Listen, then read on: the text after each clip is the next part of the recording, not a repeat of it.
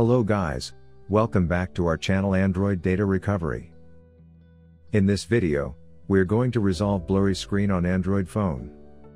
Thus, if you are facing the same problem, then this video will surely help you in fixing it.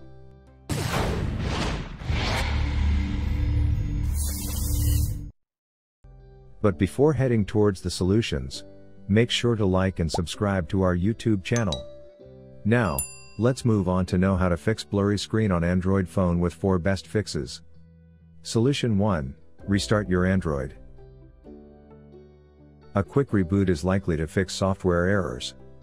Hold the power button for a second, then select the restart option and wait until it restarts. Now, check if the blurry screen problem is gone or not. Solution 2. Adjust your screen brightness. Your phone screen might be too bright or not bright enough for your environment. So, adjust the brightness accordingly to fix it. For this, you need to swipe down and move the brightness slider in the quick settings menu.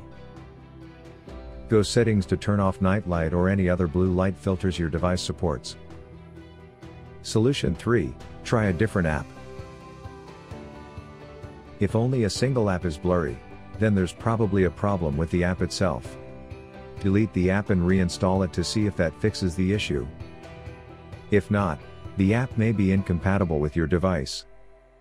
Solution 4. Use Android Repair Tool. If you are looking for an automatic way to fix blurry screen problem on Android phone, opt for the Android Repair Tool.